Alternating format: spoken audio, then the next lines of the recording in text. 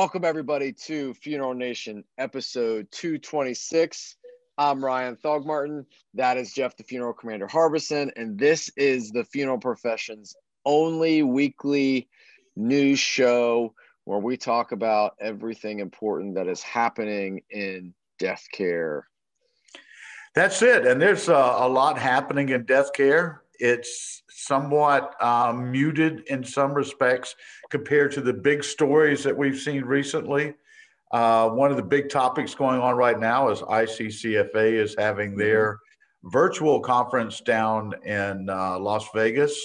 I say it's a virtual conference in Las Vegas. That's where it's supposed to be. I'm not sure if anybody's down there or not. I'll pop in a little later on this week and kind of see what's going on. I know that the folks at C&J Financial, our team is there virtually, if you will.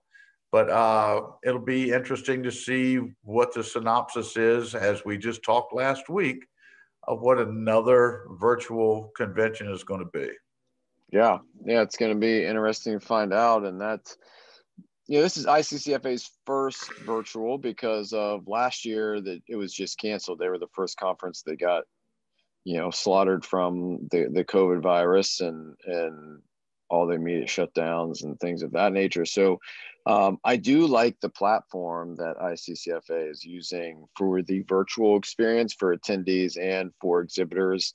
But again, the registration wasn't through the roof by any means. Obviously more people would attend in person, I think, than what pre-registered, and I'm sure they'll get some signups throughout the week and that sort of thing. But it'll be interesting to see from a vendor experience what that's like, and are we able to drum up value as a vendor from the virtual conference? So we shall see. But yeah, and that's sort of I think that's going to be ongoing news. Unfortunately, it's going to be at some point we've got to do something, and the math keeps really being thrown at us saying no, make a change, do something different. But anyway, it's interesting. We're coming up on Memorial Day, and for my family and I, we had a Memorial Day of sorts this past weekend on the 15th of May. We lost my son Hunter last year due to a brain aneurysm, and I'm excited that today we'll formally announce that the NFDA Funeral Service Foundation and the ICCFA Educational Foundation have come together, and they've created a program, Journey to Serve. And part of that Journey to Serve is a scholarship for a military veteran that is enrolled and going to mortuary school, and that scholarship is in the name of my son, Hunter M. Harbeson. And so before we move a little further with details, let's go ahead and show the video that we created for the site. Hunter McCoy Harbeson was born July the 26th, 1991, and died May 15th, 2020 from a brain aneurysm. The Hunter M. Harbeson Memorial Scholarship is created to provide a fund for selected U.S. veterans to further their education at an accredited mortuary science school. As a natural athlete and leader, Hunter was honored with the Hargrave Military Academy Class of 2010 Leadership Award. Hunter, like many generations of family before him, including his father, Jeff the Funeral Commander Harbeson, served our country in military service. While in school, Hunter worked alongside his father at Family Choice Funerals and Cremations in Virginia. Hunter loved family, friends, the beach, cars, and cigars with his dad. His happy disposition made loving and being his friend easy. It's our desire that the recipients of this scholarship utilize their skills and experiences from military service to become an educated funeral service professional. As an even greater purpose, keep Hunter's memory and wonderful spirit alive in service to others. Okay, and Ryan, I want to thank you. Your team did an awesome job with creating that video, putting it together. We'll have some social media things going out between the foundations and obviously with us.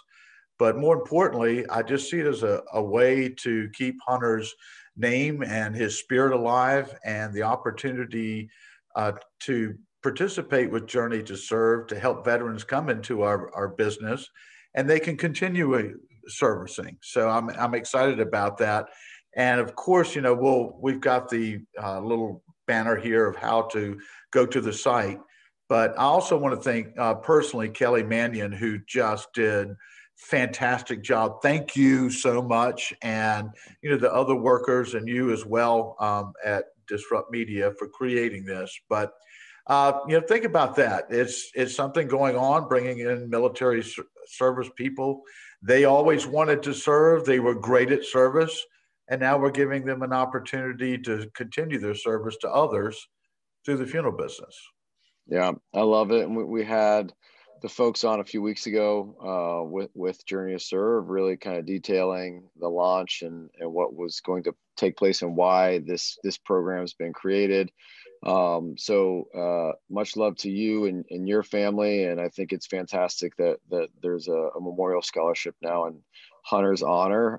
So you can continue the legacy that he started and that your family has had and in the profession and in the military as well. So really cool opportunity. And I love the way that the profession is allowing veterans to serve. And funeral homes have hired veterans for years for, part-time work and answering the door and doing some of those things. And now actually getting a program together where we can get more veterans who really, it's, in my opinion, some of the highest level of service and selflessness that you're going to find in the military. And now being able to continue that service in another capacity, but still at an extremely high level, I think is fantastic.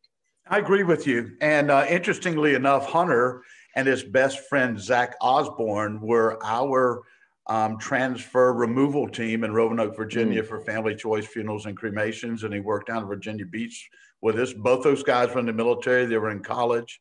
And they did a fantastic job, especially hospice nurses and families just love two, sharp, compassionate, good-looking young men to come in there and share love with them. And so they were particularly good at it. And I think that this Journey to Serve program is something that actually we were doing way back in 2010, 2011, now gets to be perpetuated and help others.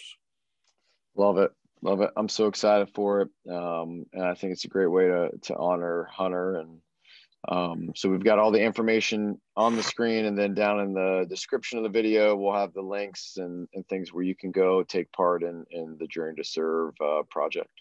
That's it. And thank you, to C&J Financial, the sponsor, obviously our Funeral Nation, but they're also helping sponsor this scholarship. And to let you know, folks, we've got 2 scholarships annually, one in the spring and one in the fall for students, going to school in different times.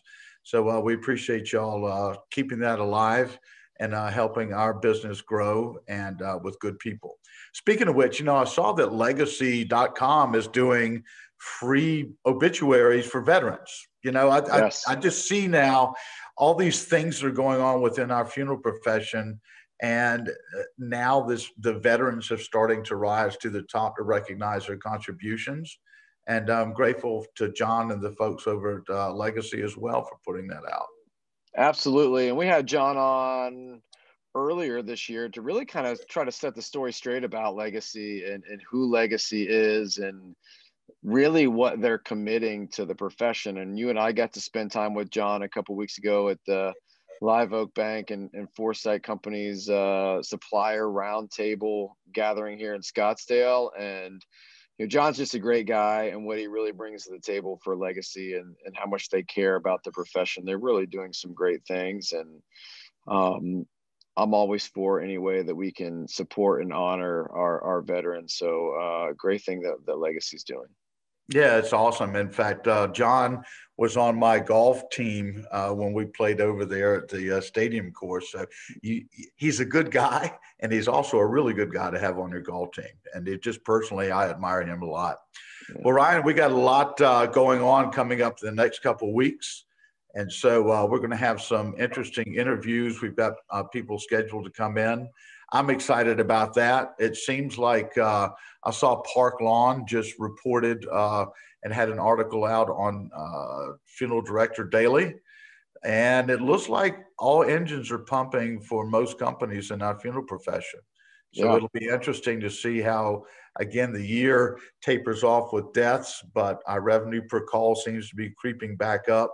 And there's, if this is a crazy word, but there may be some normalcy coming to our business again. We shall see. All right, buddy. Well, thanks a lot for putting this together today, and we look forward to chatting again shortly. Okay. Until next time, have a great effing week. Out here. Get your ass sleeping.